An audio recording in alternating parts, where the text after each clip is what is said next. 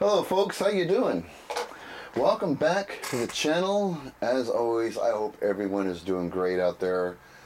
I hope you're all still spinning music and discovering new sounds and having a great time through music. Alright, I was pretty reluctant to do this video at first because the artist I'm going to talk about is not exactly a very popular artist on the VC, but this morning we lost a legend today. As I'm sitting here, it's August 8th, and this morning Olivia Newton-John passed away at the age of 73. She was suffering from spinal cancer, which she was diagnosed with a couple of years back or so, and has been getting treatment for it and trying to stay stable with it. And she finally lost her courageous battle to spine cancer, and she passed away this morning. And I've always been a huge fan of hers since I was 7 years old. Like a lot of little boys growing up in the 70s, we went to go see the movie Grease, saw this beautiful actress playing Sandy, and instantly got a crush. And that was the story with me too, just like everybody else, like every other kid in the 70s, or boy I should say in the 70s. We all had a big crush on Olivia Newton-John, and as the years went on, I stayed with her music. I mean, through the rest of the 70s, all the 80s and 90s, early 2000s, I kept listening to Olivia Newton-John because I honestly love her voice. She is one of my favorite singers, because she's just got that pure, beautiful voice that just sounds amazing. Woman can't sing anything wrong as far as her singing voice. Even songs that are terrible, she'll make them sound great because of that great voice. So I'm going to share some Olivia vinyl with you. Not every record of hers I have, just the special ones to me. I don't own Grease on vinyl, so don't worry, you're not going to see that album. I never owned it before. So anyway, I've been lucky enough to see Olivia Newton-John live many times. About 10 times I think I've seen her live. In the early 2000s, I joined an Olivia Newton-John fan club. I've never talked about this in a video. There was a Olivia Newton-John fan club around my neck of the woods, Northern California, and I realized I lived somewhat close to some of the fans. A lot of them lived in the Sacramento area, which is about an hour's drive from here, and we would all meet up. I mean, we stayed in contact with each other through the internet, but we would stay in contact. We would all meet up with each other at Olivia Newton-John concerts, and there were plenty to go to in this area. She came to Lake Tahoe area a lot. I think I saw her live there at least 4 to 5 times. Back then it was Caesar's Tahoe, and she would play the big auditorium there. And every time I went there, I would sit in the front row, almost dead center, and she would come out and walk in front of the stage and sing. And I swear to God, she was just inches away from me. I could just reach out and touch her. And the woman is absolutely gorgeous. When you're that close to her, my God, she was beautiful. Absolutely beautiful woman, and with the most pure voice I've ever heard. I realize it's not studio trickery that makes her sound so good. She really can sing that good.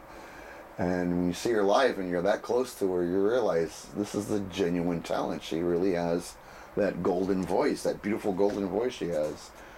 It's real. It's not studio trickery. It's real. She was a magnificent talent. And like I said, one of my favorite singers of all time.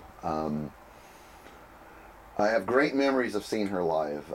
When she came to Reno, Nevada, which is not that far from here, a couple hours drive, almost 3 hours drive, I saw one of her shows at the Reno Hilton and playing the big auditorium there. Again, sitting pretty close to the front row. She surprised all the fans as she did this really long medley of all her 80s hits in one big medley, and it surprised all of us because we didn't think these are 80s songs she hadn't sung in quite a few years. So I loved it so much.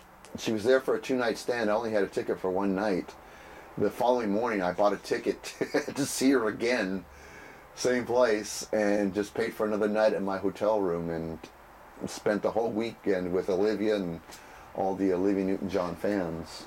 That was a great memory. That was great times. I mean, meeting all her fans. I mean, a lot of them would flew in from the East Coast and Middle America just to see her in Reno and Lake Tahoe. So I got to meet a lot of fans from Chicago, Philadelphia, New York, Texas. I got to meet a lot of her fans from different places at those shows. Like I said, I must have seen her live about almost 10 times between 2002 and 2005 or 6. And, God, I loved seeing her live. All right, I want to show you some of my vinyl I have from her. Like I said, not every record. This is the 40th anniversary pressing of Physical. There we go. This came out actually a few months ago, so I got this a few months ago. There's what the whole cover looks like. And there's the gatefold. This is the 40th anniversary pressing of it. It's remastered, and it's on colored vinyl, as you can see there. Really beautiful record. Sounds really good too. I have to admit, the songs I like the least from Olivia are her biggest hits, which is Physical and You're the One I Want, duet she did with Travolta in the movie Grease. I'm not the biggest fan of those two songs, and those are her biggest hits. But all the other songs I absolutely love. And it came with this really huge poster of her. Yeah, this was a gorgeous woman, you guys. She was just a beautiful lady. Beautiful person, too. Wonderful person with a lovely heart. Just a loving heart. Oh, my God. That's what I loved about her most. She always seemed so genuine. When she sang, when she smiled, and she said hello to everybody, she just had this genuine good spirit about her that was just, I found infectious. Really loved. I wish I had met her. I never met her. I met her backup singers, members of her band. Never got to meet her, but I've seen her live so many times. I feel like I did meet her. This is the audiophile pressing of the same album. The only reason I'm showing that is, as you can see there, the only reason I'm showing this is because I always meant to do the listener's test, you know, the remastered audio versus this great audiophile pressing I have, I think from '82, and it has the same gatefold as the last one.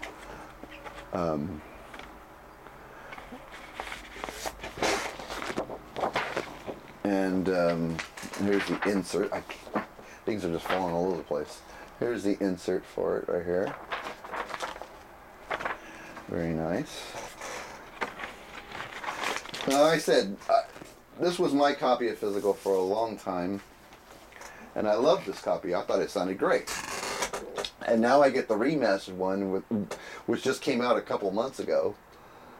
And now I'm thinking, I wish I had done the listener's test to see which one sounds better, or they just sound exactly the same. God knows if I'll even know. God knows if I can even tell the difference, to tell you the truth. But I always meant to do that, and maybe tonight I'll do it, because I do plan on spitting some Olivia tonight and watching some Olivia videos that I have in my collection. I got quite a collection of her. Not just records and CDs, but live videos too. I was into her, needless to say. And this record, don't you hate it when records come out real easy and they're like a serious bitch to get back into the jacket? Good Christ. Anyway, so those are my copies of Physical. Even though I'm not the biggest fan of the song, I do love the album. Now here's Xanadu. I actually need a better copy. This actually is a better copy. The first copy I had of Xanadu was so partied out. This one's actually a little bit better, though it only cost me a couple bucks to get it. I just wanted a nicer copy of this album. The movie itself is not very good. In fact, I remember when it came out in the box office, it pretty much tanked. But the music on here, a lot better than the movie. And ELO has some songs on here as well. So, really cool album.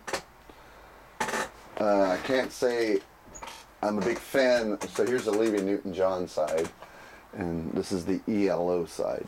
And then of course they do ELO and Olivia Newton-John together do the song Xanadu, the title track. They do that song together. So anyway, yeah, the movie not so great. The music a lot better than the movie. And ELO fans usually hate this album. They say it's like the worst the band ever put out, but I actually liked what they did on this album, so oh well. Different strokes for different folks, what can I say? But yeah, I mean, it's a fun movie to watch if you don't take it too seriously, if you just want to have a good time and, you know, and not be so critical. But yeah, not the greatest of movies, but a really cool soundtrack though. This was her Greatest Hits Volume 2. I remember when this came out and going to Tower Records, they had a huge cardboard, life-size display, cardboard cutout of this cover, which looks like that. Real huge, and all her albums on it. This, of course, the Greatest Hits album and all her albums from the past were on this big display in the Tower Records. I thought, wow, that's cool. This is when Tower Records really would go all out and do big displays. Unfortunately, it wasn't like, this is the Tower Records I had here in Stockton. It wasn't like the Hollywood one where they would decorate the front of the store with all the artwork. All the artwork was inside the store. And this is just a regular MCA label, nothing exciting there. I'm a big fan of her 80s hits. And this album pretty much has all the ones you'd want to hear. Heart Attack, Magic, Hopelessly Devoted, which I do love that song. Make a Move on Me, great song. This is actually on the physical album. A Little More Love, probably my favorite song of hers, where she shows those vocal abilities. Tied Up, Suddenly, Xanadu. I mean, there's some great 80s and late 70s songs on here. Cool collection if you're just looking for the hits. If you're just looking for the hits, it's a cool one to have. And what is up with these old records? I just don't want to go in. There we go. I guess I'm getting better at it. But very cool Greatest Hits album.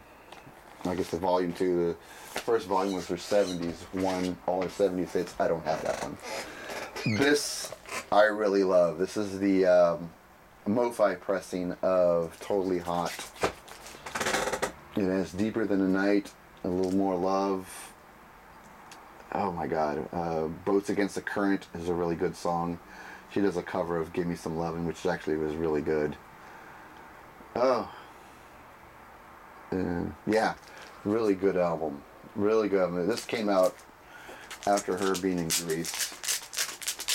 I had like a regular used pressing of it. This Mo-Fi pressing sounds so much better.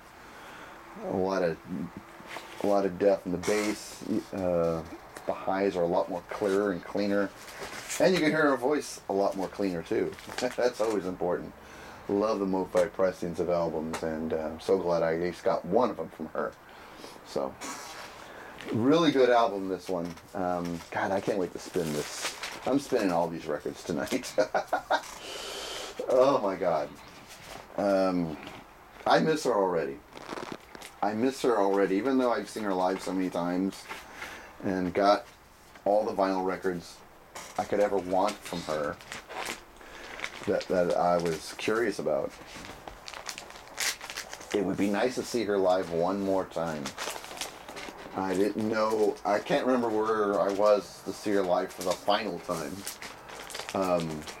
I really don't remember, but I do remember my favorite shows of seeing her, and a lot of those songs were on this album that I like to hear live, so glad I got this. This is one you don't see very often. This is called The Rumor. Came out in, I think, 89 or 91. Now I don't really remember. Title track The Rumor was the big single off of this, which was co-written by Elton John. This is a fun album too. This just has the MCA label on it, so nothing special there to show as far as a label. But some good songs on this one.